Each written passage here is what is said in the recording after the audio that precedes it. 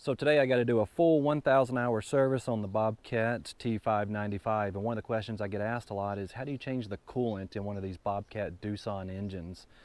So today we're going to kind of go over that real quick. I'll leave a link, I'll leave a card up here to show where I just do the engine service, you know, oil, fuel, and air.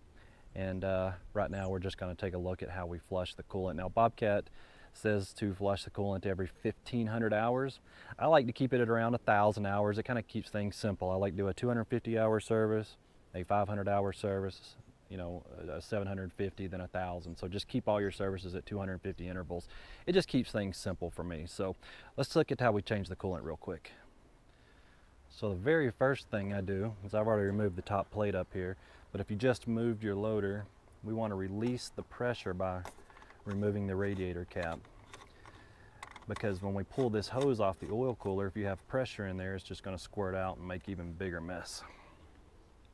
So two things you'll need is about 18 inches of a 5/8 heater hose. Now your manual will say a 3/4 hose, but 5/8 works better for me. And a pair of hose pinch pliers. These are to pinch off coolant hoses, fuel hoses, whatever. And what it does is, in the end of our hose, they're just nice, you know, smooth pliers that we can squeeze the hose with, and see that completely closes off so no coolant comes out when we unhook this from the oil cooler. So piece of 5/8 hose and a pair of hose pinch off pliers. So I'm just kind of laying a towel down in here to catch any coolant that I'm about to spill, because you're going to spill a little bit, but I like to try to do this without making a mess. You know, it's an easy process. The hard part is doing it without making a mess. And yeah, you can wash it off if you have access to water, but the problem is I'm always in the field and I never have access to water. So what I've got here is a forma funnel, and I'm putting it, this is the oil cooler assembly right here underneath our oil filter. And we're going to pinch off this hose right back here. It might be hard to see, but get that nice and tight. And then we're just going to take our clamp,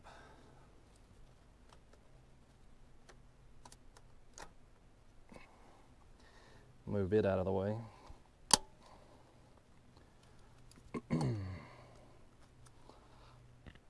Yes, there's better pliers for that too, but now I'm going to try to remove this hose and connect this hose so I can pour it down into our drain pan.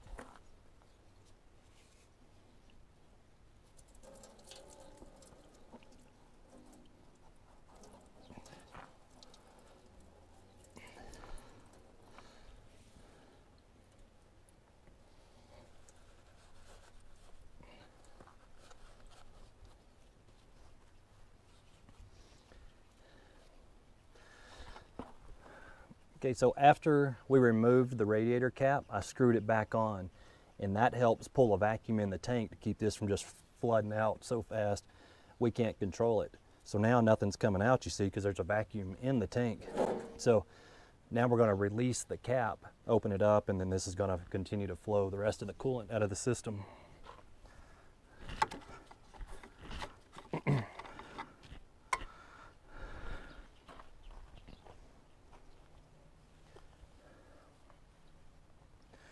And that'll drain out 99% of your fluid.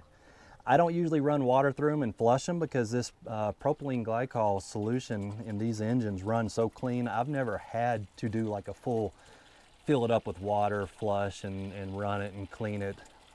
I just drain it all out, refill it, and it's usually good to go.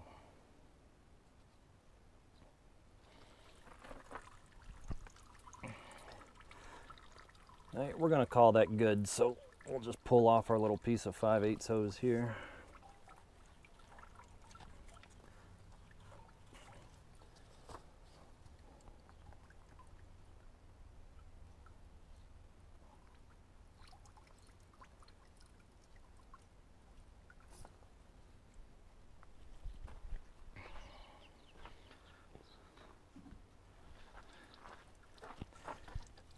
and reconnect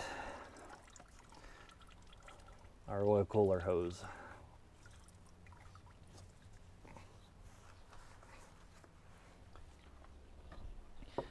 And then we're going to refill our system using the propylene glycol. Like I said, don't use the green stuff from O'Reilly. You just get the correct solution from your Bobcat dealer.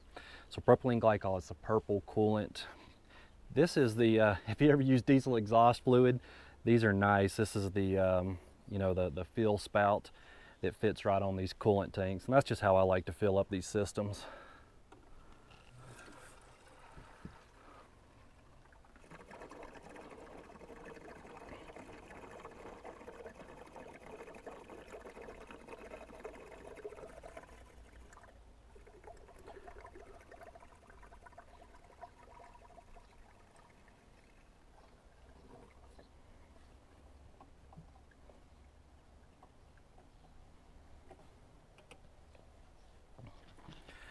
So the system holds a little over 2 gallons. I usually buy 3 gallons to get it topped off, but that's all there is to changing your coolant on these 2014 plus Bobcat Doosan engines. So now we're going to get this topped off and finish up this 1,000-hour service. Thanks for watching.